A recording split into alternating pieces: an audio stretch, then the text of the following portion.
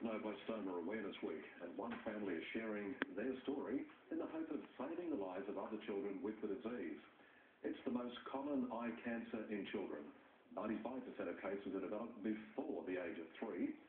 Aidan was just 2 when his dad made the discovery.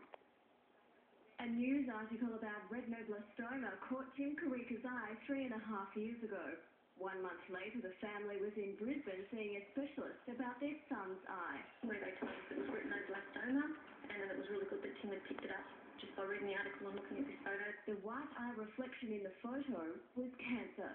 Doctors took immediate action to laser the tumour that seemed to grow with every treatment. And they also tried putting a radioactive plaque behind his eye to try and kill it off, which he spent 3 days in isolation in a metal lined room.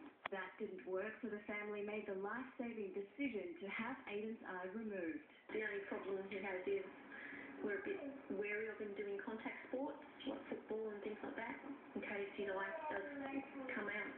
But the 6-year-old has mastered his prosthetic and can pop it back in easily. A couple of licks and bobs around. Even in the schoolyard.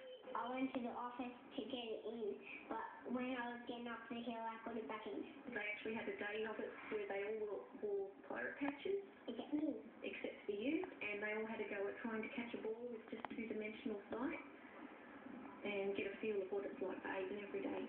Aidan is a well-adjusted child, but this is something he'll have to live with for the rest of his life.